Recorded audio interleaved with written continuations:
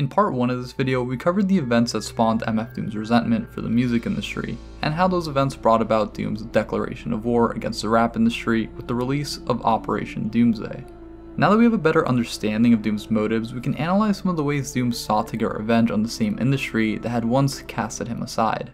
And now I seek revenge on the one who forced me to hide behind this mask. Having learned from his prior experiences, Doom reemerged with a different approach when it came to dealing with record companies. Instead of seeking out major labels like the ones that had turned him down previously, Doom instead chose to partner up with independent labels, like the one he had released Operation Doomsday with. Unlike massive media conglomerates, independent labels are able to function free from corporate control, not needing to answer to some sort of parent company like Elektra at Warner Music. Instead, independent labels are able to give their artists autonomy, allowing them to present their vision unfiltered and uncensored. One such label was Insomniac Music. In mid-2004, sandwiched between Mad Villainy and Food, Doom signed to Insomniac under his alias of Victor Vaughn. On top of creative freedom, independent labels are more lenient with their contracts. This of course allowed Doom a lot more leeway when negotiating a deal. Typically, a major label obviously doesn't want their artists two-timing them by signing to multiple record companies. With independent labels, Doom was able to get away with signing one label to Victor Vaughn, while signing another label to Metal Fingers and so on. The case for Venomous Villain is especially interesting considering the context. Doom was hot off the critical acclaim of Mad Villainy, plus this new album would have been a follow-up to another beloved underground classic. Insomniac was probably thrilled to present the next great Victor Vaughn project. Dub it off your man, don't spend that $10, I did it for the advance, the back end sucks. Yeah, and it sucked. Not only because there's kind of an overall lack of material on this thing, but also the cover makes me think I'm about to listen to a knockoff of the artist who made Vaudeville Villain. Doom pretty much just gave this label an album composed of leftovers, took their money, and a few years later, Insomniac goes out of business. What? No money? I'm not saying that's Doom's fault, but I'm assuming Insomniac probably paid him more money than they should have, especially for what they received. I wouldn't be surprised if Doom took this approach whenever possible, shopping around for labels who would offer him the best deal and the most amount of money. Especially as Doom's legend began to grow, he probably had labels tripping over themselves to outbid one another for his next project. In an interview with Hip Hop Connection, Doom was asked, "Why are you always moving from one label to the next?" He said this: "At the time, these labels don't be having enough dough like that, so alright, it's like 5 different labels is fucking with us. I'm signing labels, it's on that shit, but really, it's just that work ethic to where I'm not turning down work. It's only writing. So if somebody wants to hear something, I'll find something for you."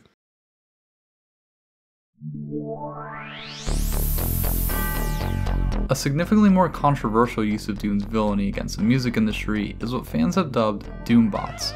In the Marvel universe, Doombots are a series of highly advanced sentient AI created by Dr. Doom to take his place in specific scenarios. Similarly, MF Doom has been known to send his own version of Doombots to perform live on his behalf. Do a show, same time, watch it.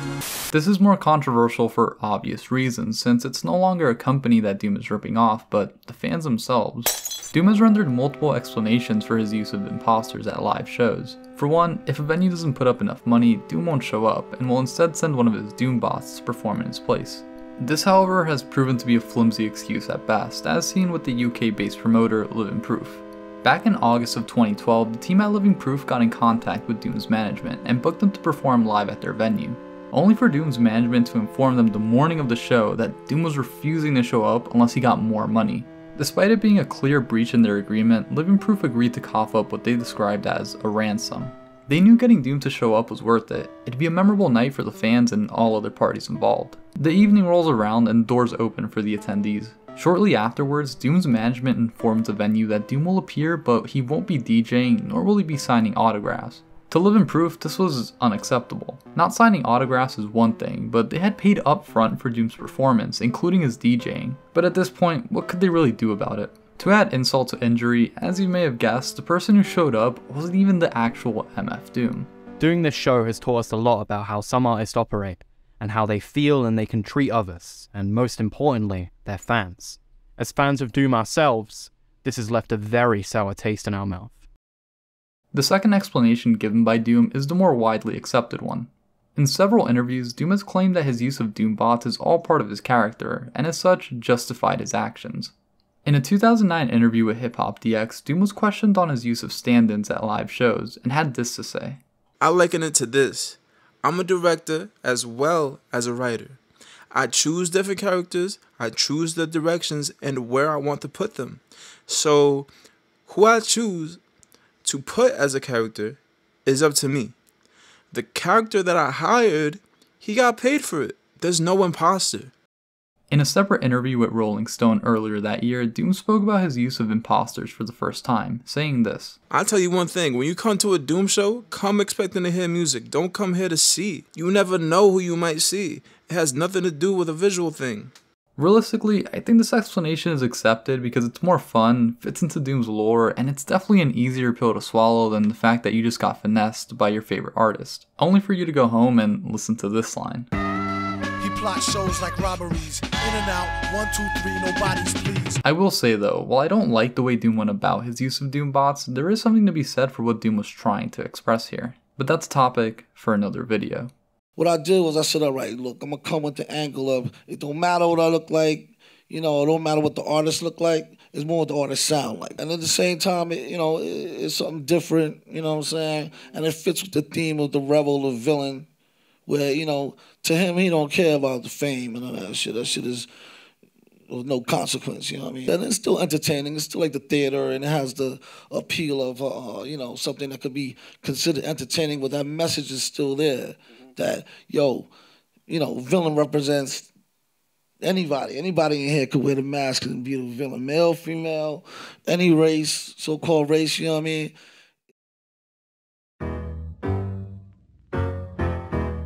MF Doom has always had a close association with the Adult Swim family, from voicing characters on shows to the use of his music and even his own Christmas special. But of course, the most well-known example of Doom and Adult Swim's partnership is the album The Mouse and the Mask. Released in 2005, the collaborative Danger Doom album was produced in tandem with Adult Swim. And similarly to Venomous Villain, Doom has a line referring to his exploited dealings. Walk on the freeway, villain find a way to make him pay whatever we say. Similarly to how the opening line on the track The Back End is a reference to Venomous Villain 2, I wouldn't be surprised if this line was some sort of reference to his negotiations with Adult Swim for The Mouse and the Mask, forcing the network to meet whatever figure he wanted for the album. The similarities to Venomous Villain don't end there. While on the back end, Vaughn warns the listener to not buy the album, Doom takes it a step further on here, flat out insulting and taunting the listener for even buying the album. Why did you buy this album? I don't know why you did. You're stupid. Yourself. This, however, only begins to scratch the surface of Doom's dastardly dealings with Adult Swim.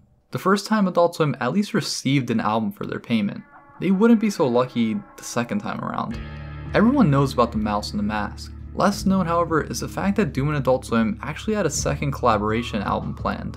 After the massive success that was the Danger Doom album, Jason DeMarco of Adult Swim proposed the brilliant idea of signing Doom to the network. Knowing MF was a huge fan of classic cartoons, DeMarco reasoned that under Adult Swim, Doom would have unrestricted access to Time Warner's catalog of Hanna-Barbera cartoons. Cartoons which Doom would be able to pull from without needing to go through the hassle of clearing the samples. An issue that Doom actually ran into back in 2004 with the track Cookies, which originally had a Sesame Street sample which Doom was forced to remove. Cookies! Supposed to be checking emails. All I got is messages from ass-naked females. Cookies! I don't know no Jenny. She said it's Getting to free. make an album with unlimited use of his favorite classic cartoons on top of getting paid for it, of course Doom loved the idea, and he agreed. Adult Swim hooked him up with a $45,000 advance, $65,000 in today's money, and then he ghosted them. Remarkably, DeMarco wasn't fired for this blunder, but he did catch a lot of heat for it. I heard nothing from him and didn't get my phone calls returned for like 3 years, after which he would call me and I wouldn't return his phone calls. I got in a lot of trouble for wasting $45,000 of the company's money, but I weathered it. It hurt though. Somewhere in the time frame where I wasn't speaking to him, Doom sent me 2 huge paintings he made. They're still hanging at work, with Bonner over loving cartoons, and he had wanted to honor that and I guess say I'm sorry. I later found out that during the time he had split, he had a child who was in the hospital and was deathly ill. That softened my heart somewhat. After ghosting Adult Swim, it would take roughly 10 years for the dust to finally settle.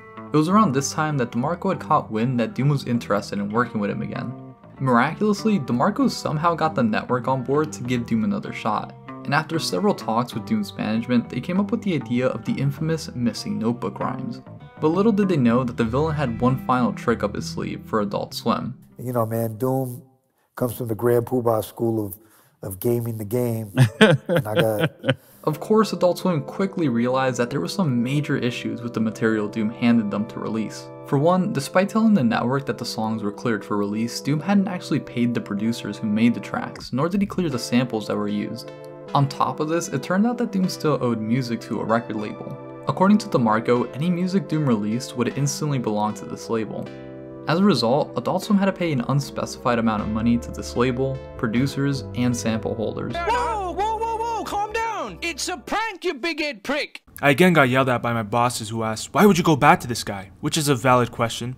All I could say was, it's Doom, he's one of the greatest to ever do it, and I was just hoping we could make it work. I've been thinking about what happened a lot, even before hearing about his death.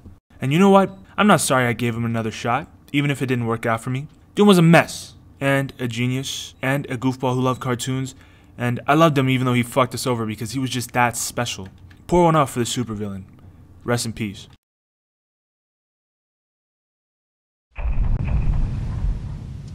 A little bonus way that Doom got to dig at the rap industry was with how he abstained from and mocked many of the genre's traditions. I'll go over two of each.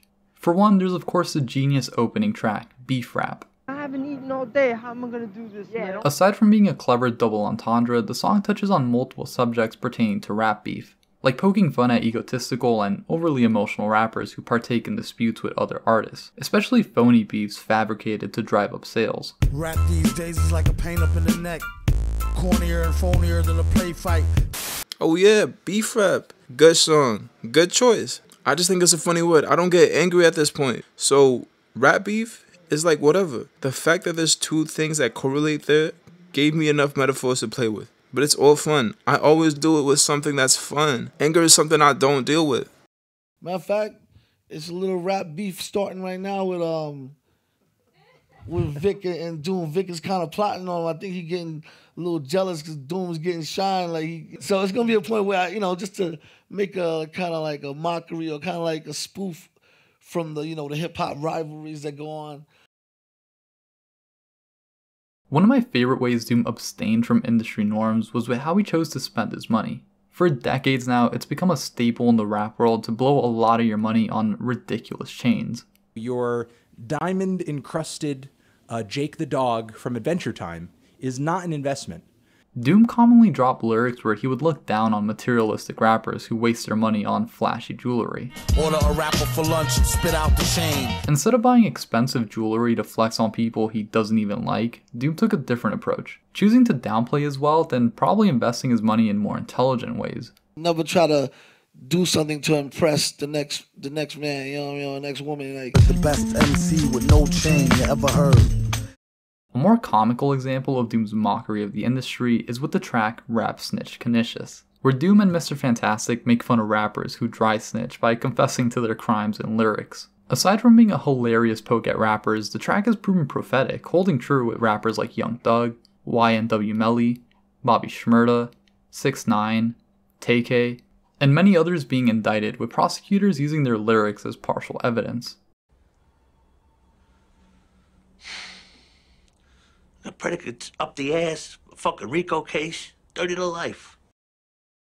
One of the more prominent ways Doom refused to partake in the genre's traditions was with how he portrayed himself. Doom reemerged onto the scene during a time when image and status were everything to the average rapper. Doom instead chose to swerve this meaningless fight for status by obscuring his face and focusing on the quality of his art. Yeah, the whole mask thing, really, it's a time in hip-hop where things, from my point of view, started going more to what things look like opposed to what things sound like. To me, from the musical aspect, hip-hop is one of the direction to where it's like 100 or almost damn near 100% on everything besides the music, like what you look like, the sound of your name, to what you're wearing, the brand of clothing, whatever intoxicants you choose to put in your body, to things, everything except for what the music sounds like. So the mask is really a testament to it's not about none of that. It's straight about the wreck. In my opinion, this approach has given Doom's music significantly more longevity than any bling era rapper.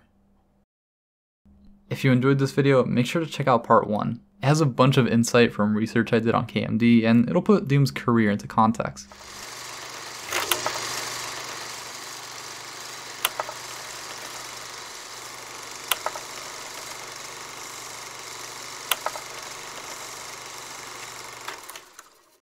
And of course, a special thank you to my channel members and patrons over on Patreon.